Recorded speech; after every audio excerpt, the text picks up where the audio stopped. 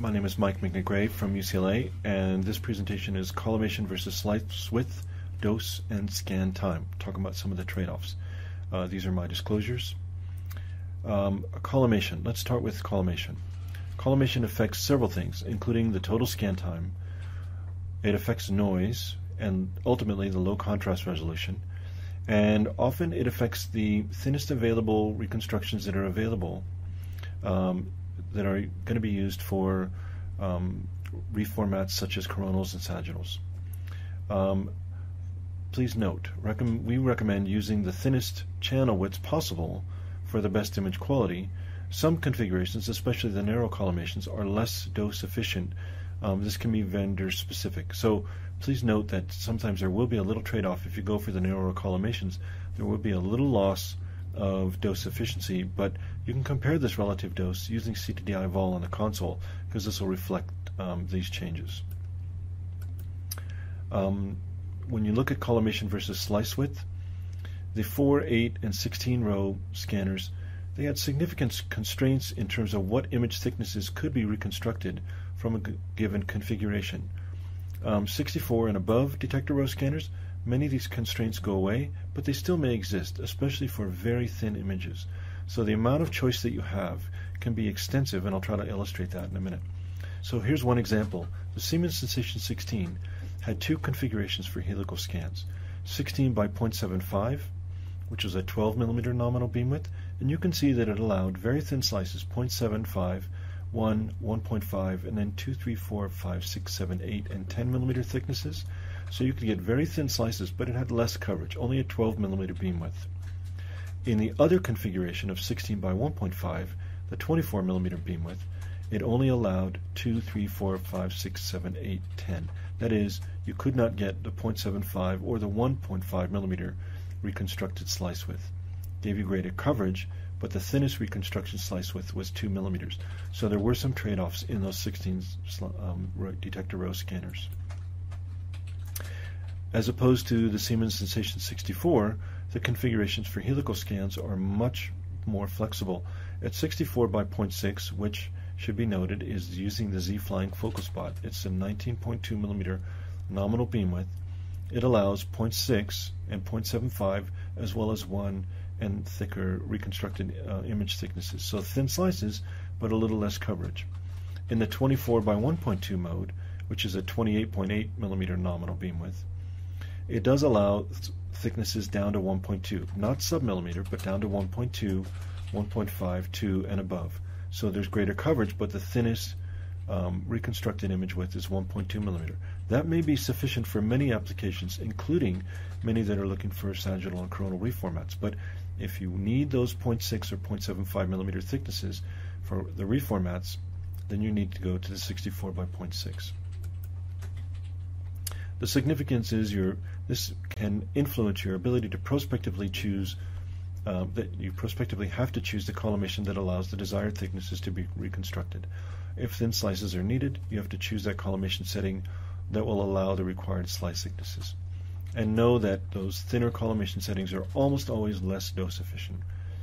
This will have some impact on the total scan time, and the question then is that important for a specific scanning protocol? That depends on the body part, the study, and the scanner involved. As in, specifically, are you worried about breath hold? Are you worried about timing with respect to contrast? What's the indication? What's the scan that's being performed? The effect of a collimation on scan time, for example, in thoracic CT, you definitely need to complete that acquisition in a single breath hold to eliminate a respiratory motion.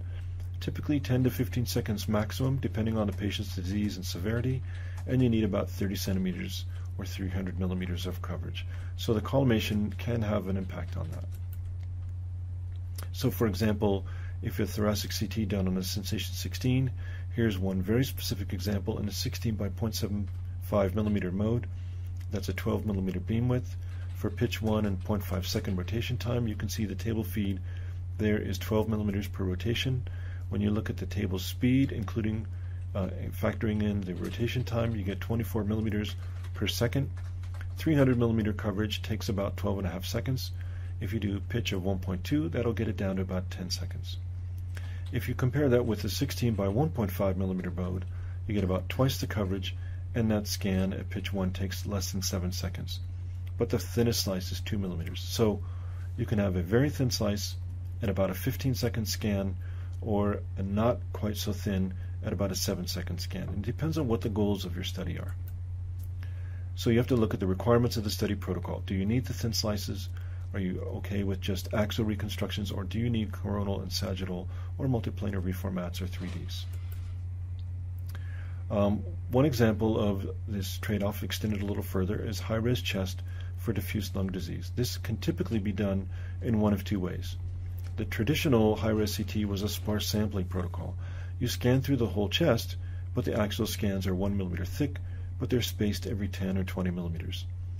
An increased sampling protocol would be to do a full chest helical scan with a 1 millimeter thick slice reconstructed, spaced every millimeter. For helical, here the thin section images are needed for the diffuse lung disease, so you need to choose a collimation that will allow 1 millimeter thick reconstructions. For an abdomen pelvis or chest and pelvis in a single pass, you need lots of coverage, 500 to 600 millimeters in abdomen pelvis, up to 800 or 900 millimeters in a chest abdomen pelvis typical. Of course, they can be longer or shorter. If possible, in a single breath hold, at least through the chest, preferably through the abdomen as well, so you're not getting liver motion. IV contrast, timing can be very important here as well. So the impact on scan time for an abdomen pelvis or chest abdomen pelvis, again, in a Siemens Sensation 64, in a very specific example, the 16 by 0.75 millimeter mode yields 12 millimeter beam width for pitch 1 and a 0.5 second rotation time. Again, you get 12 millimeters per rotation, 25 millimeters per second. That 500 millimeter coverage takes about 21 seconds, maybe a little bit longer. If you take the pitch up to 1.5, you can reduce that time down to 14 seconds. 800 millimeter coverage takes more than 30 seconds. You can get that down to pitch 1.5. If you use pitch 1.5, you can get that down to about 23 seconds. Again, it depends on what the goal of the study is and what the requirements are in terms of breath hold and contrast.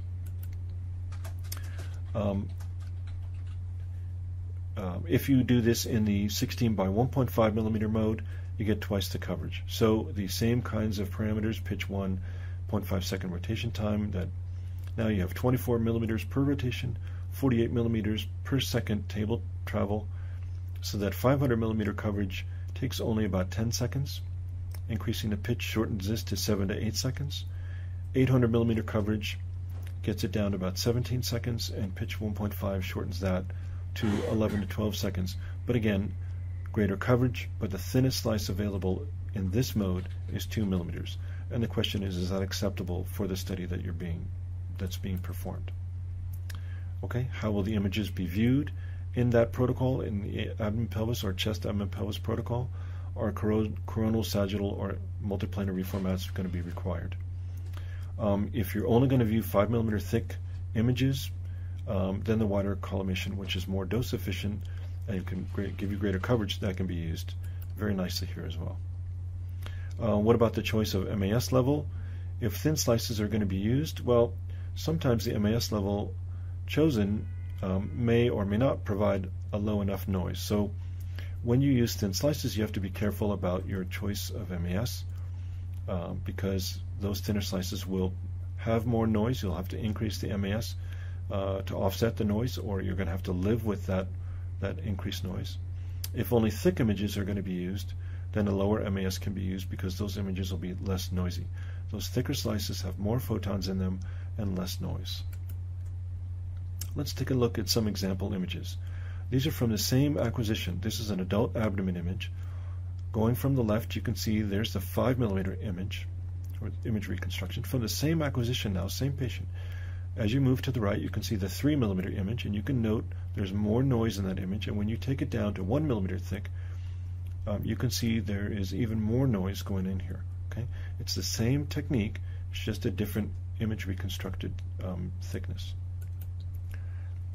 Same thing, different level, 5 millimeter image on the left, 3 millimeter in the center, 1 millimeter on the right. Again, less volume averaging as you move to the thinner slices, but more noise. Even lower down in the abdomen at the level of the kidneys, again, 5 millimeter on the left, 3 millimeter on the right, 3 millimeter in the middle, 1 millimeter on the right, and you can see the increase in noise. These images are very good quality. You can see a lot of anatomic detail. It just depends on the goals of the study. Again, if you look at the adult abdomen images, here's the 5 millimeter, and here's the 3, and here's the 1, just illustrated in sequence, so you can appreciate in sequence the increase in noise as you go to the thinner images. Same thing, 5 millimeter image, 3 millimeter image, 1 millimeter image. You can really appreciate the increase in noise here. In diffuse lung disease, this was a pediatric patient that was done at a very low technique, and you can see how the increase in noise here is really almost obscuring the ability to diagnose the presence or absence of diffuse lung disease because of that increase in noise. This can also be an impact with lung nodule detection. Here I have 4 images reconstructed with 2 different reconstruction filters. You can see the lung nodule. It's that crescent moon-shaped object right there near the center of the image.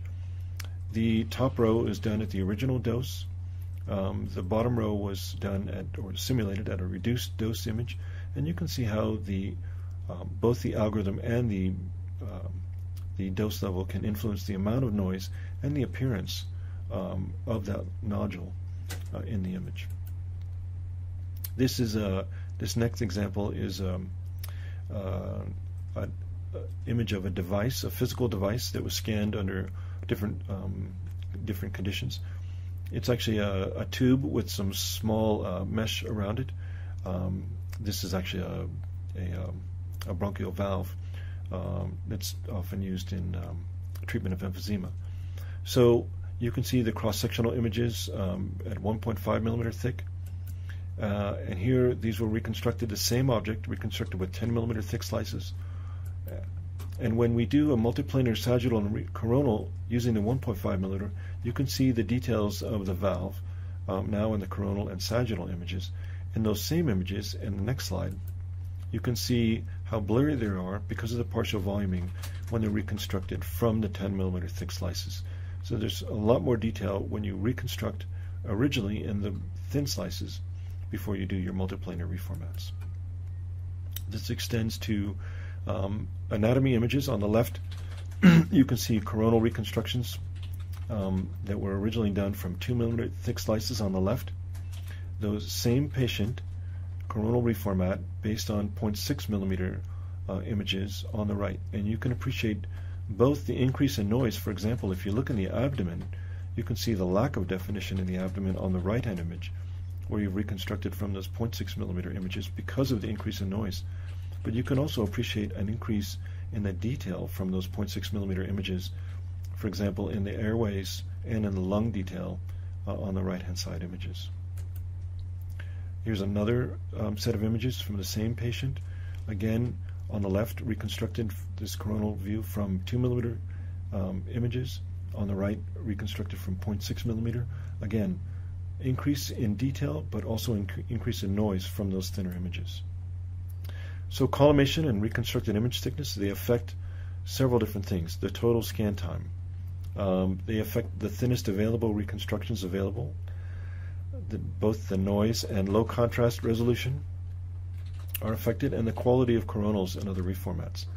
There are some implications for dose. If thin slices are used, there may be a temptation to increase the MAS to compensate and reduce the noise. So the question is, are the thin slices needed? Are they needed for the diagnosis? Or are they needed for reformats? And also, is the proper reconstruction filter being used? And typically, when narrower collimations are used, it's less dose efficient. And that's the end of the presentation. Thank you.